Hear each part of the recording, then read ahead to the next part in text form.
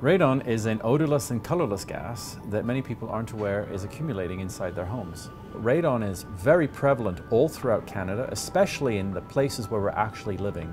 The cities of the Canadian prairies, the Greater Toronto Area, the Canadian Maritimes. My name is Dr. Aaron Godarzi, and I'm a radiation biologist.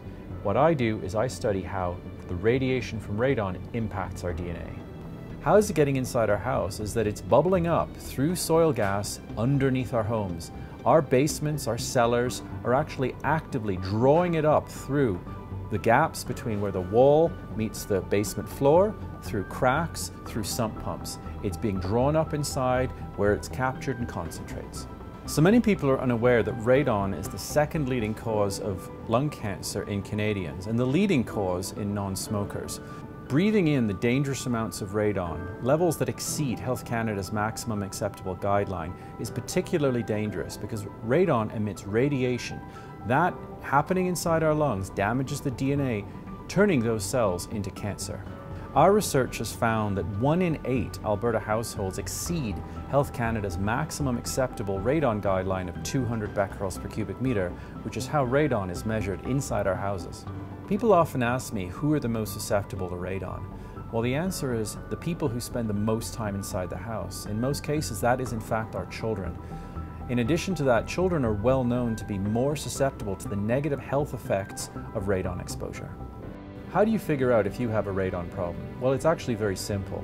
You simply place one of these tests inside the home for 3 winter months, send that back to a laboratory, and then you will receive your radon reading for that period of time. That will tell you whether or not you exceed Health Canada's maximum acceptable radon limit.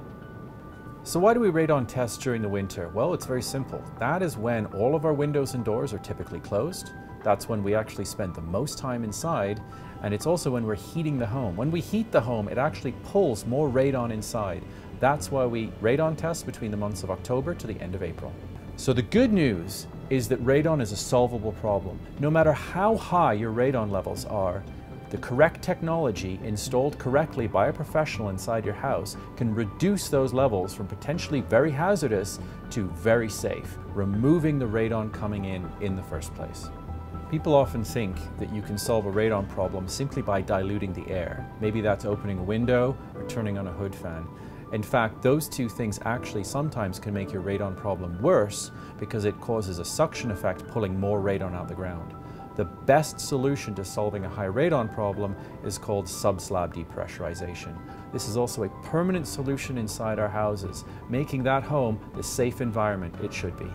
Here at the University of Calgary Charbonneau Cancer Institute, scientists like myself are developing solutions to Canada's radon problem. In order to make that a reality, we need people like yourself to purchase a radon test.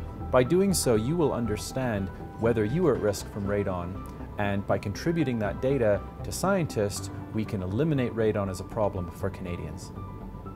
Let's all evict radon from our homes. For more information and to purchase your radon testing kit, please visit evictradon.ca.